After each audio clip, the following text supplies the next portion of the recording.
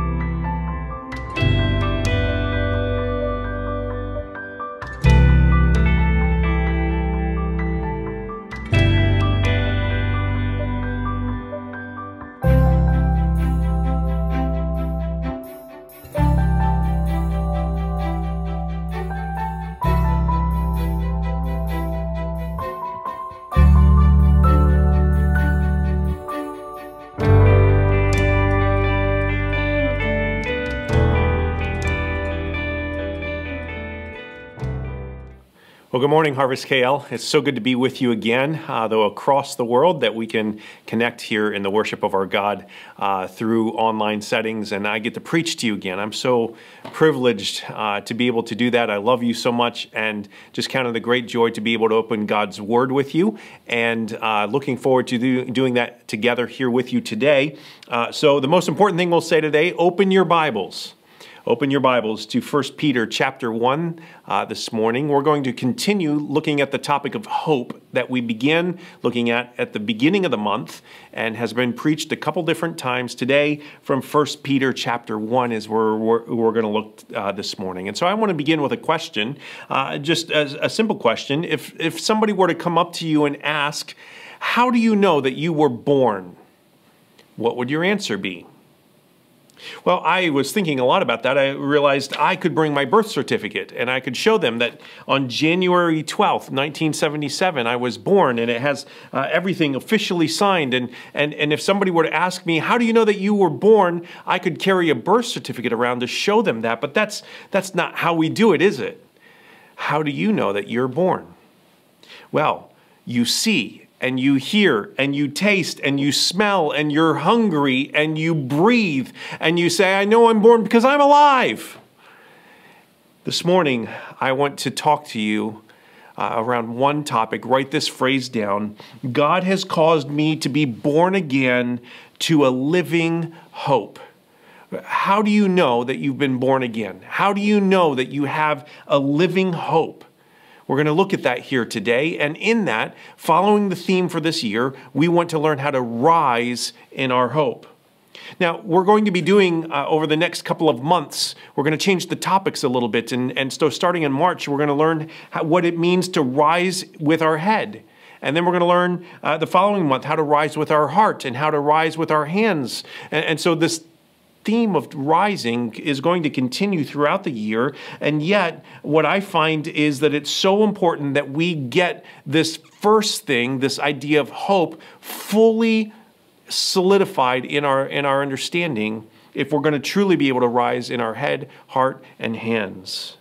And so from John 14:31, you know the theme verse, rise, let us go from here. It's a command from Jesus. It's difficult if you don't have hope. We talked about that last week. But today we must know that we are fully alive, and the hope that brings, that's going to be the foundation for all of these other things. And so if you remember, we were talking about hope and how it's this full assurance, this confident expectation of a good future. And really, I'm trying to answer in these two sermons, last week and this week, three questions. We answered the first two last week. The first question was, what is hope? And the definition that I gave you is a confident expectation of a good future. That means that you are secure, you're assured, you're confident, you're certain about what the future is, which seems bonkers because we know our human limitations. Like, I don't know what tomorrow holds, let alone what an hour from now is really going to be.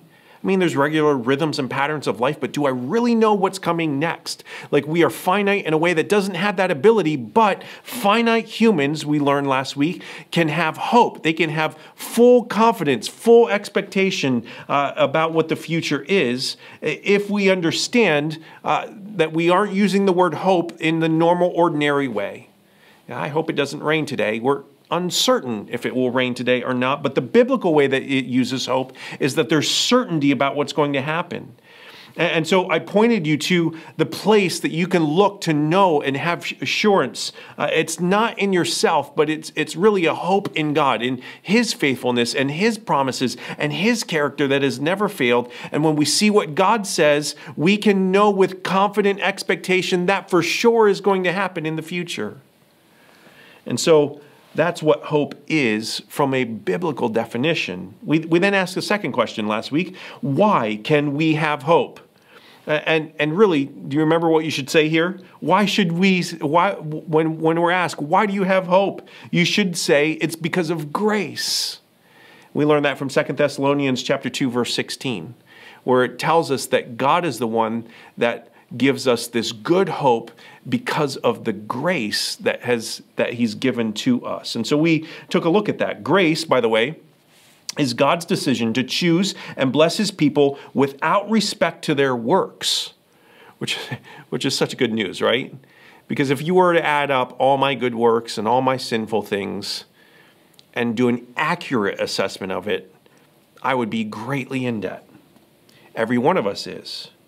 But God's free goodness grace is really God's free goodness to those who have no claim on it, no right to deserve it, and yet He gives it to us anyway. And so we looked in that passage, we went back to verses 13 to 15, and we see a track of how salvation unfolds and happens. We see that we're chosen by grace.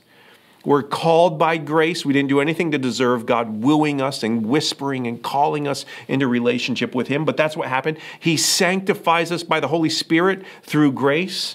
He helps us believe the truth by grace. We couldn't do it on our own. We need Him to bring that in. We come to the spot where we see we're going to be future glorified with grace, and I can be just as confident about the future glorification that He's going to give me as I am about the fact that He chose me and called me in the past. Grace, we found last week, also does not sweep sin under the rug. So I have a bunch of works that I can present to God and say, here, God, these are my dirty rags. This is the best I've done, but they're complete failures to your holiness. And God doesn't take that sin and just kind of ignore it and sweep it under the sin. No, instead, God sent His Son into the world to die for sinners, and then Christ rose from the dead and became the head over God's family, over His church. So we know right now Jesus is sitting on the right hand of God in the throne room. And we know that He's sitting as the head of the church even right now, and that He's our Savior and Lord and our trusted King. So grace creates this incredible good news, this gospel that we are able to share with others. The grace is the gospel is really the good news that Jesus Christ died for sinners, rose overcoming sin and death, and that everyone who believes in Him receives forgiveness of sins through His name, according to Acts chapter 10, verse 43. Grace gives hope by creating the gospel message that was proclaimed to you at some point if you're a believer, and that's what you believed in, or it's what is being proclaimed to you right now. If you haven't trusted Jesus, we're going to see the gospel a number of times today. Be listening for that. In all of this, we can confidently say that without hope, when it's just uncertain desire, I hope it doesn't rain this afternoon, we don't have the certainty if it will or will not. And when it comes to spiritual things, then we don't have a foundation if we are going to be able to rise and obediently follow Jesus as He is calling us to. We're not going to be able to rise with our head and with our heart and with our hands to serve Him. We're not going to be able to live the way God designed us to live. But with hope, we have confident assurance that our future is secure. and that God's promises will come true, and that he lovingly has brought us into his family, and he's going to take care of us, and there's nothing that's going to overcome us in that. Oh, there still might be pain, there still might be suffering, there still might be some death in this life, but there is a future confident hope about eternity that we have that will allow us to endure even those things, those temporary things that are happening right now. And that's going to empower us to be able to rise and obediently follow Jesus Christ in every part of our life. So I want to show you a text of Scripture to really root us in these two answers to the two questions about hope that we've already had. And it's going to also bring another question to the front, and we're going to answer this question throughout the whole time here. It's in 1 Peter chapter 1, verses 3 to 9. Let me read it together, and then we'll take a little bit further look in depth in what's going on here. So here it goes. 1 Peter chapter 1, verse 3. It says, "Blessed be the God and Father of our Lord Jesus Christ. According to his great mercy, he has caused us to be born again to a living hope through the resurrection of Jesus Christ from the dead, to an inheritance that is imperishable, undefiled, and unfading, kept in heaven for you, who by God's power are being guarded through faith for a salvation ready to be revealed in the last time." Wow. "In this you rejoice, though now for a little while, if necessary, you have been grieved by various trials, so that the tested genuineness of your faith, more precious than gold that perishes though it's tested by fire, it may be found to result in the praise and the glory and the honor at the revelation of Jesus Christ. Though you have not seen him, you love him. Though you do not now see him, you believe in him and rejoice with a joy that is inexpressible and filled with glory, obtaining the outcome of your faith, the salvation of your souls." Today, I want to take a few minutes to examine this text and to make some observations, to kind of do a little bit of a Bible study together with you. And then I want to raise the question that I think this text really gives a solid answer to help us understand what it means to live out a life that is a living hope. That we can rise and live a living hope type of life because we get the answer to how this actually happens. And so let's make some observations from the text here this morning. Let's just look at verse 3 again. This is actually kind of the key verse of the whole paragraph, and we're going to come back and we're going to take a longer look at it in just a moment. But let's just make a couple of observations. Number one, it says, "Blessed be the God and Father of our Lord Jesus Christ. According to his great mercy, he has caused us to be born again to a living hope through the resurrection of Jesus Christ from the dead." Notice this. We're talking here, this verse is telling us that there is a living hope. And the theme of the message is all about hope. And the theme of this month's preaching has been all about hope. And so you see how important this passage is. Like, if you're going to understand what the Bible says about hope, you need to understand 1 Peter chapter 1. Because it says that he has caused us to be born again to a living hope. We have this living hope. If you're a believer of Jesus Christ, we've got to understand what that actually means. But really what I want you to note in this verse is, before the topic is announced, before we can even get to what Peter wants to write to us about, he can't help himself but praise the living God, praise the Father for what he has done. This is the right place to start when you study God's Word. When you do a Bible study, start with the worship of God. Look here. It says, "Blessed be the God and Father of our Lord Jesus Christ!" Exclamation point in my English Bible. What that's trying to show here is that Peter is already in full-blown worship as he's writing this letter to the audience. And he's saying, listen, there is something so good, I can't help but just exalt the Lord right now, before I even tell you what I'm going to talk about. So really, what is the reason that Peter is praising God so fully, so on fire with praise right here before he even gets to the topic of what it's talking about? Why do you think that is? Just think about that. What's the reason for Peter's praise? Well, we're going to come back to that. little cliffhanger here. We're going to actually, the second part of the message, I'm going to just take us through really a clearer understanding of this verse. But let's keep going. We understand that Peter is praising around this topic of this living hope. And then let's look at verse 4 and 5 again. It says, to an inheritance that is imperishable, undefiled, unfading, kept in heaven for you, who by God's power are being guarded through faith for salvation, ready to be revealed at the last time. So number 2 here in verses 4 and 5, a sure inheritance. That's really what these two verses are talking about. That there is a confident, sure inheritance that is being discussed here at this moment. So what is an inheritance? What's your understanding of what an inheritance is? So I'm the oldest son in all of my siblings. And so my parents a couple of years ago came to me and said, Nate, we want you to know, as the oldest son, one of your duties is that when we pass away, that you are going to have to take care of what's called our estate, our belongings, our property, and figure out where it all goes. And they've written a will, and in the will, they've written their desire for where their possessions will go. And so I'm one of 4 children, and everybody has different things that have been written into that. That's our inheritance. It's what a parent passes to the next generation when they die.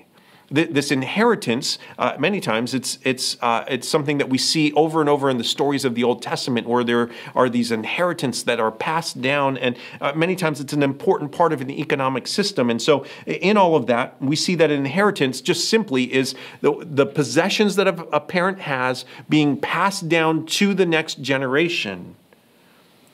You think about that. It says here that Jesus has caused a living hope in us through the resurrection of Jesus Christ from the dead to an inheritance. God the Father wants to pass down to his children, you and I, what he possesses. Now listen, God's not going to die, but he's already giving that to us. And so when we see here, it's important to look at the 5 descriptions of this inheritance. I think you'll get excited about the inheritance that you're going to be given when you understand these 5 things. Notice here, it's just the next descriptions to an imperishable inheritance. So imperishable means it's not going to rot, it's not going to deteriorate. Well, that's great news, because when my parents, if they were to give me their house, over the course of a number of years, it's going to be perishable. The house is going to fall down. It's eventually not going to be there. But that's not the spiritual inheritance that we've been given. It's imperishable. It's never going to rot. It's never going to deteriorate. Next, it says it's undefiled, meaning it's pure. There's no stain in it. There's nothing wrong with it. It's 100% the best it could possibly be when it's being given to us. 3, it says unfading. I was thinking about it. There's a number of ways to describe it, but I just said there's a follow through to the end. There's full momentum. It's not going to slow down and peter out, and then there's really nothing left at the end. The gas pedal is fully to the floor, and you're going to get it when it's in the best shape possible. Then it says that it's kept in heaven. It's how I thought about it. It's in the safe. So some people, they keep their valuable belongings in a locked cabinet or in a safe of some sort, right? It's kept in heaven. It's kept in the safe. It's in the most secure place. It's where God dwells. And so we see this inheritance kept in a safe place. And then finally, it says that he's guarded by God's power through faith. How powerful is God? I mean, I don't even really know how to describe the answer to that question, right? Other than the most powerful being in the universe. It's hard to really make that tangible, but the most powerful individual in the universe is the one who is guarding this inheritance for you. So it's safe, it's secure. When we say that we can have a confident expectation about the inheritance that is being given to us by God the Father, we understand that he's guarding it and he's protecting it in heaven. It's unfading, it's undefiled, it's imperishable. Like, this is an incredible inheritance. But what is it? What is the actual inheritance? Well, it says right at the end of verse 5, it says, through faith for salvation ready to be revealed at the last time. Our inheritance is our salvation. It's the most precious thing that we could ever have, the salvation of our souls. And so you think about this. I think a lot of times we're so consumed with the things of the world and the concerns around us and the problems going on and the things that just kind of catch our attention that we fail to remember how precious our soul is, how precious our being is. Well, if I were to ask you, what is the biggest need in your life? Well, earlier this week, I would have told you my biggest need was I was trying to find a school for my kids. And there was another day I'm trying to find a place for my family to rent and to live. Like, those are the things that are on the top. They're always on the front of my mind, but that's not actually true. My biggest need is the salvation of my soul. It's the most precious thing. And so I struggle to believe a lot of times that salvation is my biggest need. You might be struggling with that as well, right? Just consumed so much with what's going on right now and what's current, and it's difficult to think in those terms. But when you begin to see the inheritance that God gives us is this salvation, it's the best thing that could ever be given to us. That's the terminology that we have to give. I think about it in this way. My perfect Father in heaven knows what I need most, and He's given it to me as an inheritance. It's my salvation. So we continue our just study through this paragraph of Scripture here, and let's look at the next section, verses 6 to 9, and I would just write this over it. Rejoice even in present sufferings. It says here in verse 6, in this you rejoice. So there it is, rejoice, right? In this you rejoice, though now for a little while, if necessary, you have been grieved by various trials. Man, why is there suffering in this world, right? Why do I have to go through this difficulty, this frustration? Why can't God just make it right?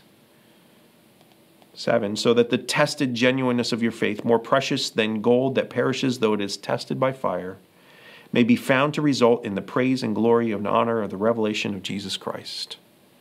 Though you have not seen Him, you love Him. Though you do not now see Him, you believe in Him and rejoice with a joy that is inexpressible and filled with glory, obtaining the outcome of your faith, the salvation of your souls.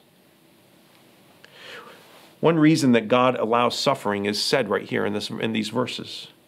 It's very clear. He says it tests if your faith is genuine. It helps measure in your life. You can see where your standing is, where your relationship with God. What is your faith right now? Many times most of the time, it's most clearly seen through trials, suffering. Tested faith, notice, also results in greater worship. I mean, the whole verse it tells us to rejoice at the beginning. By the end of verse 9, your heart's ready to explode. Like, as I was reading it, I was ready. Let's just start singing some worship songs because of how awesome this is. In verse 8, notice that genuine faith is marked by love and belief and rejoicing. That's what these verses say. Why? Why can there be love and belief and rejoicing that shows a genuine faith, even in the midst of difficult moments, our darkest moments, our most difficult moments? Why is that? It's because what matters most is secure. I can not only endure difficult things in life, but I can find joy when I know that the thing that matters most is secure. And that's what these verses are saying. My salvation, my soul, my relationship with my Heavenly Father. 3 different ways of saying that's the most important thing, and I don't have to doubt or wonder or be uncertain as to if that's actually in play or not, or if it's secure. It is secure. And that's why there can be worship. But what's the problem with that? The problem is that as I go through each and every day, I forget this. I forget what the most important thing is, and that is secure. And so I get bombarded by the things around me, and I begin to think, actually, you know what? I'm really struggling with my kids' education and where we're going to do that. I'm really struggling with my housing and where we're going to do that. I'm really struggling with all the management of all the different transition things. Those are real things going on in my life right now that can easily block out this kind of hope. So the problem is I don't have this kind of hope that's being described here in these verses. It's really more of an ordinary hope. Like, I hope that's true, and I hope it doesn't rain. I'm uncertain.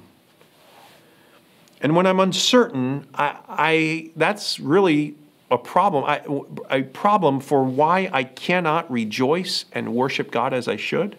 That's why I read the first phrase in chapter 3, blessed be the God and Father of our Lord Jesus Christ.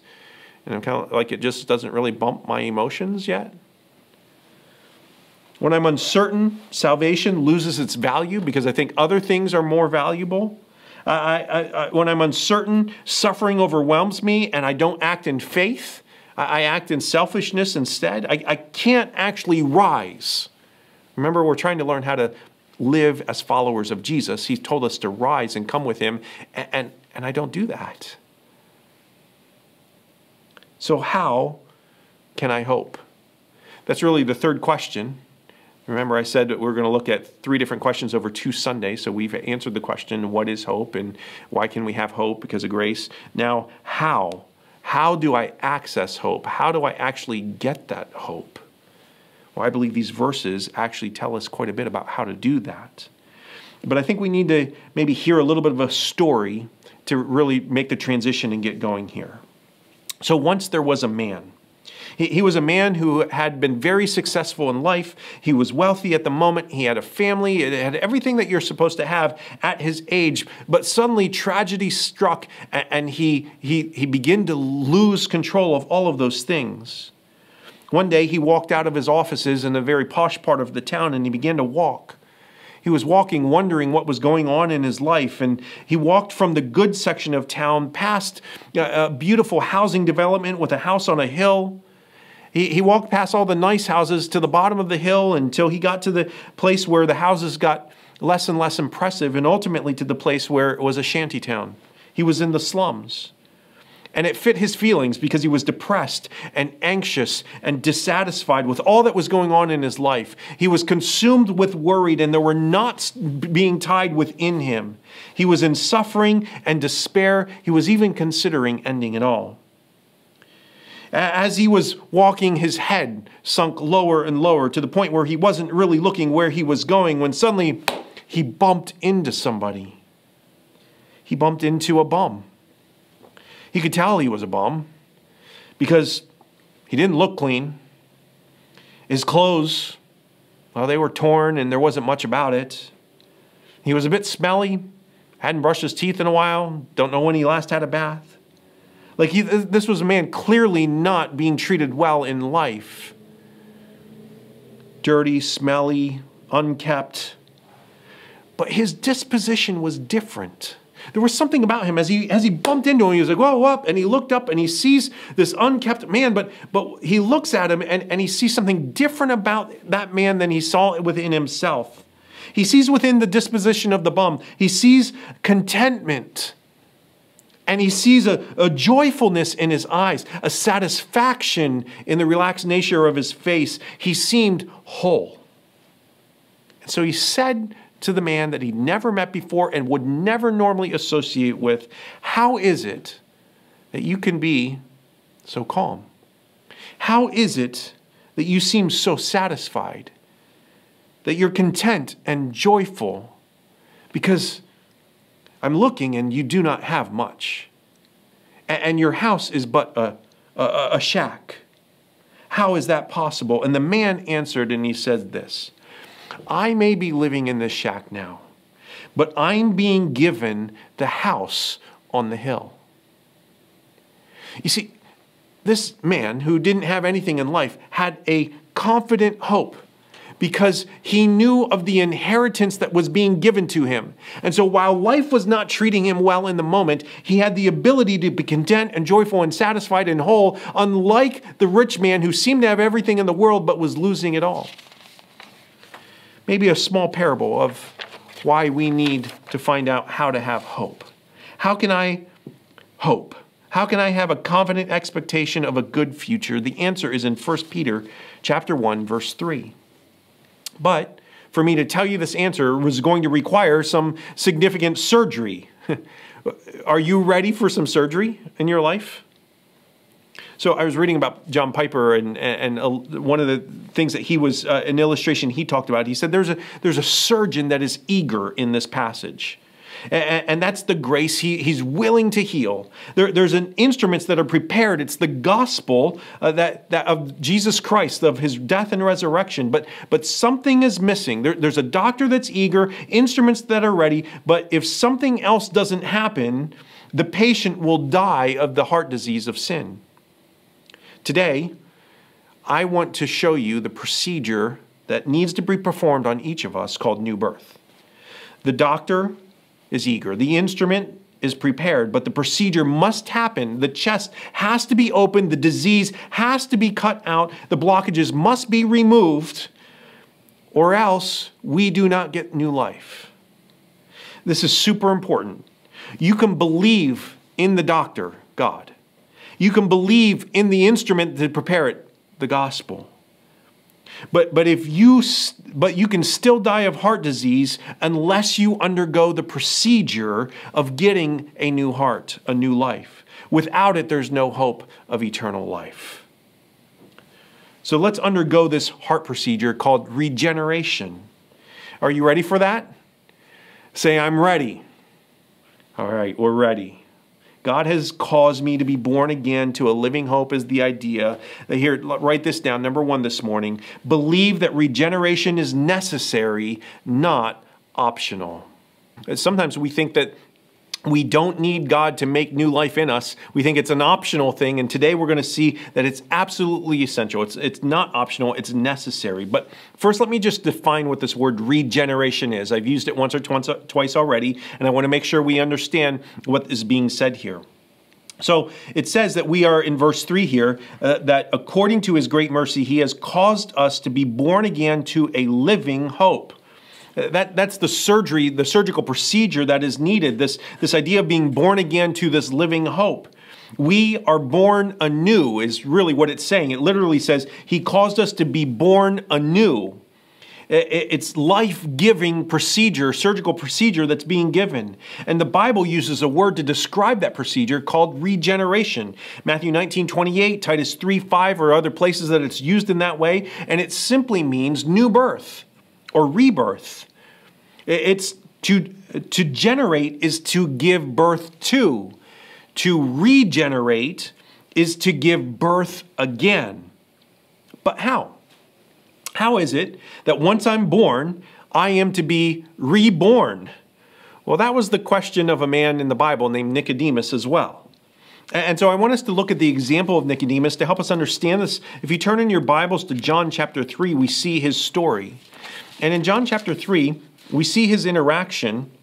And in verse 3, it says, Jesus answered Nicodemus, "Truly, truly, I say to you, unless one is born again, he cannot see the kingdom of God." So this verse tells us that regeneration is necessary. Jesus is actually saying, unless somebody is born again, he doesn't get eternal life. He doesn't get the living hope, the assurance of that in the future. And without it, we will not see God's kingdom. Why is that? In verse 6, Jesus tells us, verse 6 and 7, it says, "That which is born of flesh is flesh, and that which is born of spirit is spirit. Do not marvel that I say to you, you must be born again." Jesus, in other words, is saying that the reason we must be born again is that mere flesh does not inherit the kingdom of heaven. Now, we're flesh only. And until we're born again by the Holy Spirit, we do not have this opportunity. If we're going to have a spiritual life, we must be born again by the Holy Spirit. Therefore, you must be born by the Spirit. Before, you were just born in flesh, and you were born as a natural individual. You're here on this earth. But to be reborn, to be regenerated, is to have a spiritual birth that happens, a rebirth that happens, a regeneration. And in Romans chapter 8, verses 7 and 8, it describes this even a little bit more for us. It says it this way: "For the mind that is set on the flesh is hostile to God." That's where everybody who is born in natural flesh begins. We have a mind that's hostile to God. "For it does not submit to God's law. Indeed, it cannot. Those who are in the flesh cannot please God."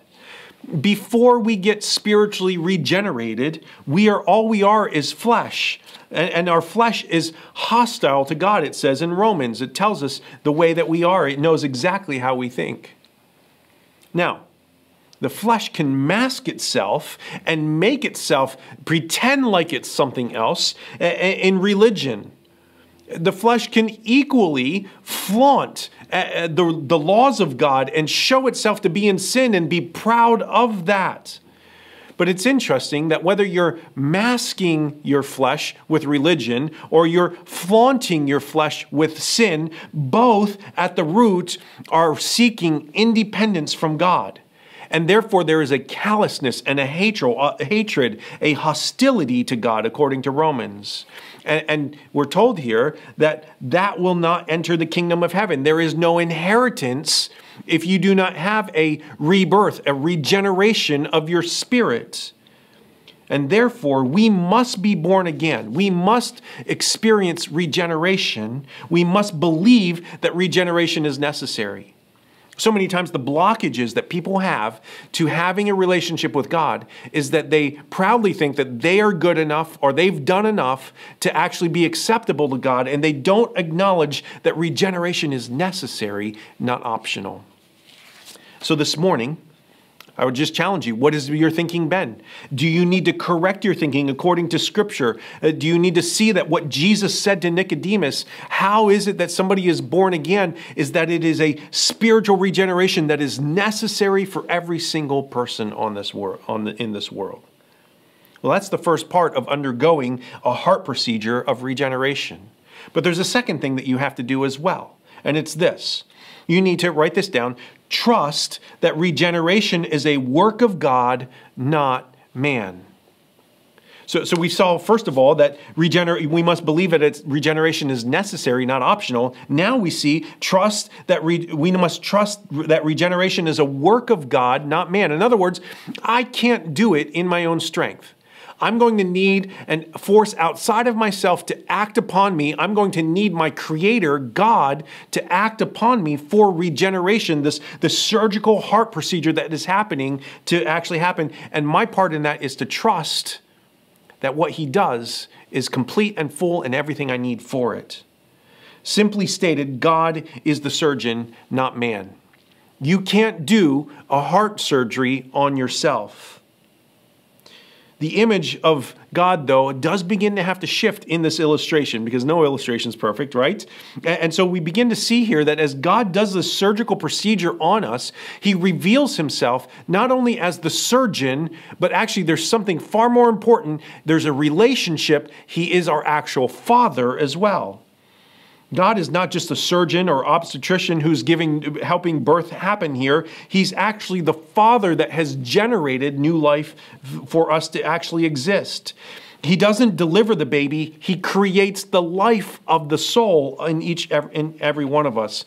So in 1 Peter, again, we can see down in verse 23, an important statement. It says this, "Since you have been born again, not of perishable seed, but of imperishable, through the living and abiding Word of God," and it continues here, but notice what that verse says.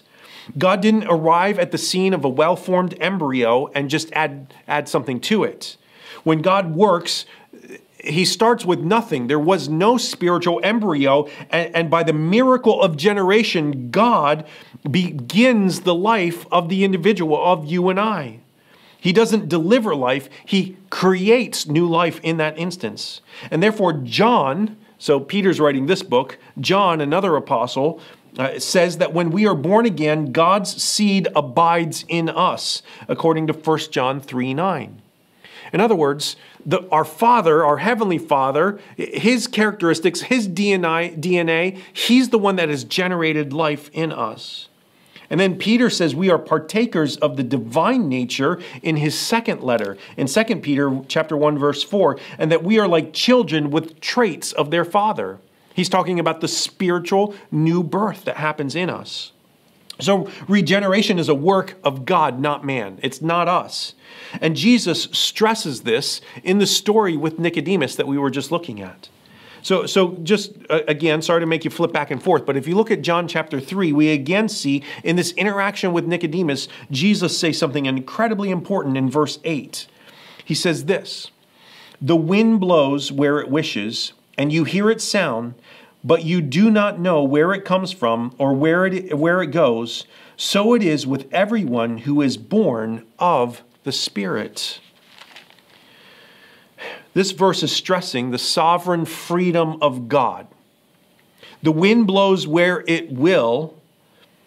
It doesn't blow where we want it to go. It doesn't go according to our will. The wind being God, the Spirit, functions with freedom of sovereign choice of his own. It's not according to what we do. So regeneration is a work of God. It's not my choice. It's not my ability. John chapter 1 verse 13 says that we are born not of blood, nor of the will, nor of flesh, nor the will of man, but of God. So it's just very clear. Trust that regeneration is a work of God, not man. Trust that the new birth that your heart desperately needs is something that happens because of God, not because of anything of yourselves. When you begin to think about that, though, doesn't that kind of cause your heart to rejoice and worship? Because I begin to think about my inability to actually change my heart. How so many times I do what I don't want to do, and I don't do what I know I should be doing. And I'm at war, and I'm enslaved, and I'm just at a spot where my heart is out of control, and I need somebody from the outside to act upon it. That causes me to thank whoever it is who does the work upon my heart to bring me to new life. That's God. It's amazing to think that God knows everything about you and still chooses you and calls you and sanctifies you and ignites belief in you. That's so amazing. I mean, do you stand amazed that you are a Christian? I don't think we should go a day that we don't think how amazing, how unlikely it is that I am the one that has become a Christian. I should look with wonder and awe at the miracle of my new birth. Do you look at it that way? I remember when my children were born. And seared into my memory is the moment that each of my 3 children are born. It's one of those moments where we call it the miracle of birth will never leave my memory because of how awesome it is, how amazing it is. Do you think of your own spiritual birth in those same ways? I mean, when I was beside my wife as we were welcoming each new child, just overwhelmed emotion, tears in my eyes. I'm not a crier, but I cried every time my kids were born because of how amazing the experience was and how I was being given new love for that individual. And listen, we should be thinking in those same ways about the new birth that we have as well. But it's possible that we don't think in those terms and that we need to be reminded that we should think in those ways. It's possible that you take so much credit for it yourself that it doesn't occur to you to fall on your face and thank God that you're a Christian. It can just be so old hat, so routine, so normal that we fail to remember how awesome it is. And if that's where you are today, really this is a call for you to repent of that and to see the wonder and awe again of what God has done.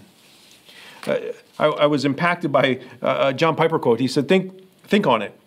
If you have any true spiritual desire for God, it is owing to the work of God in regeneration. If you have any love for holiness, it is owing to the work of God in regeneration. If you have any hatred for sin, it is owing to the work of God in regeneration. If you have a mustard seed of faith in Christ, it is owing to the work of God in regeneration. To God be the glory for our conversion to Christ. Consider it and be astounded, all you who by nature are children of wrath, that you believe in Christ and are new children of the Almighty. Regeneration is the glorious work of God, not of man. So as we undergo this heart procedure, we see here that we need to believe that regeneration is necessary. It's not optional. Secondly, that we need to trust that regeneration is a work of God, not of man. That should cause us to worship, right? But now we need to understand one last thing. There's one more thing that we need to understand here. Write this down, number 3 this morning. Understand that God regenerates through his word, not without it. What is it that I'm encouraging you to understand? It's that God regenerates through His Word, through the Word of God, through the Bible that you're holding in your hands. That's how God does the work. The surgical instrument that God uses to give new life. Let me explain what that is here. If you look at 1 Peter chapter 1, verse 3 again, it says, "Blessed be the God and Father of our Lord Jesus Christ. According to His great mercy, He has caused us to be born again to a living hope," notice here, "through the resurrection of Jesus Christ from the dead." The resurrection of Jesus Christ is the surgical instrument, it says in verse 3. But we need to see how that instrument is used. But it's interesting because Peter writes a few verses later, he almost something that seems to contrast until you see how it goes together. I already read this verse. In verse 23, it says, "Since you have been born again, not of perishable seed, but of imperishable," notice here, "through the living and abiding Word of God." So, which is it? Is the instrument that God uses to give us new life, is it the resurrection of Jesus? Or is it, according to verse 23, the living and abiding Word of God? Well, what we see is that verse 25 goes on to say, "But the word of the Lord remains forever, and this word is the good news that was preached to you." And here's the solution of how these things go together. How does it fit together?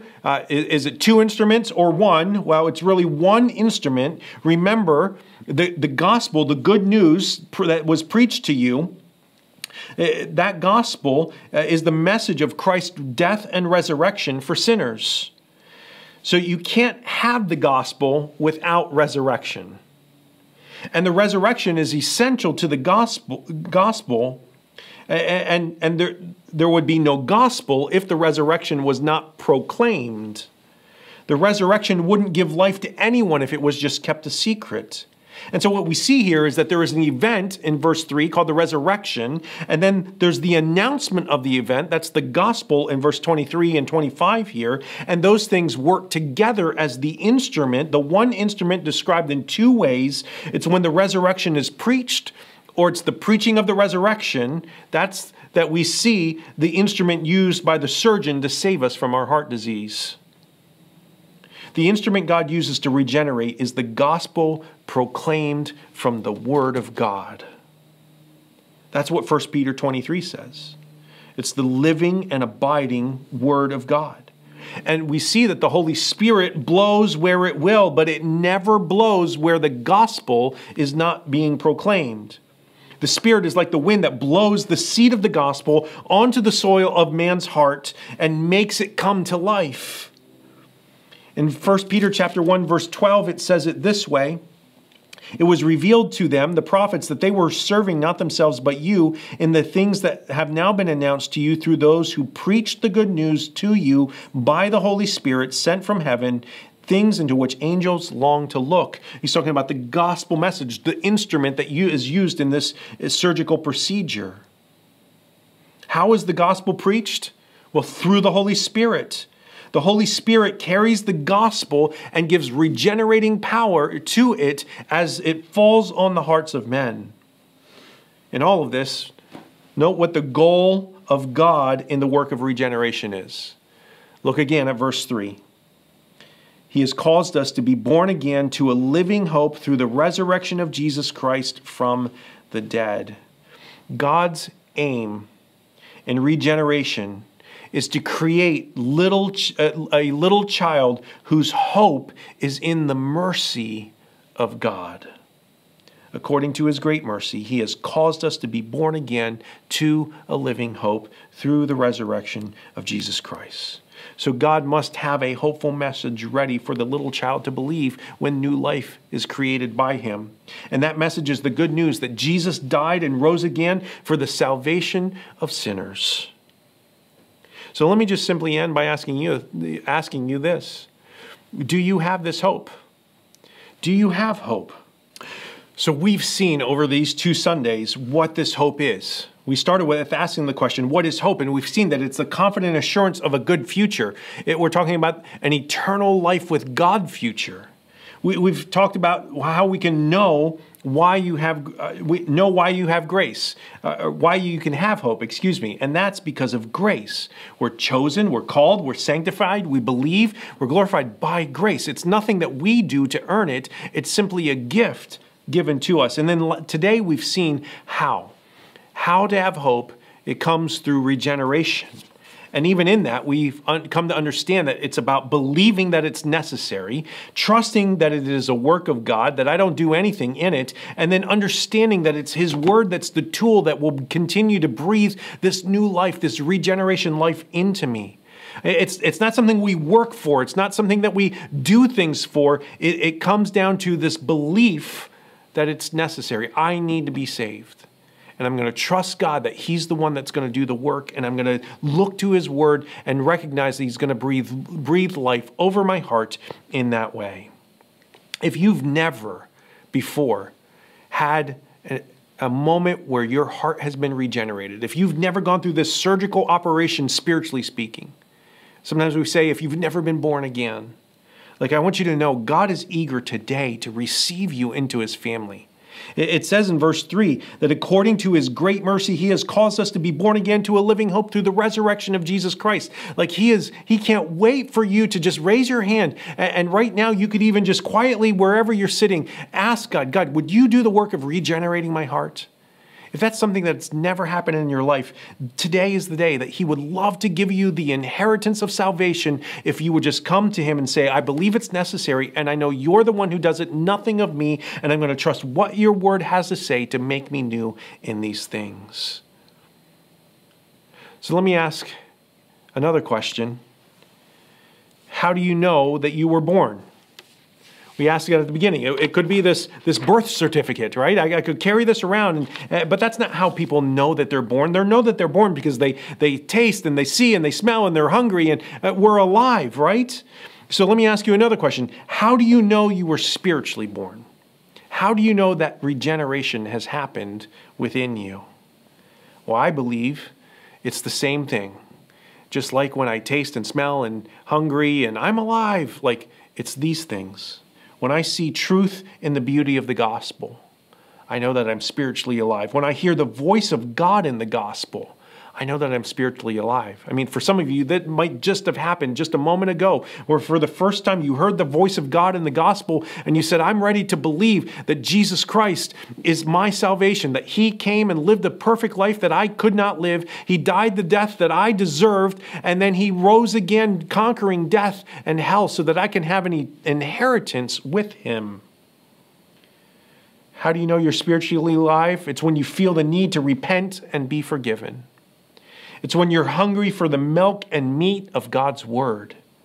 It's when you breathe the air of grace in how you live life. It's when you're alive with hope in the promises of God. Like you can't wait to see God once again in real life show His promises to be true. That's when you have a living hope through the resurrection of Jesus Christ from the dead. Listen, God has caused me to be born again to a living hope. And that's why I can rise in my hope.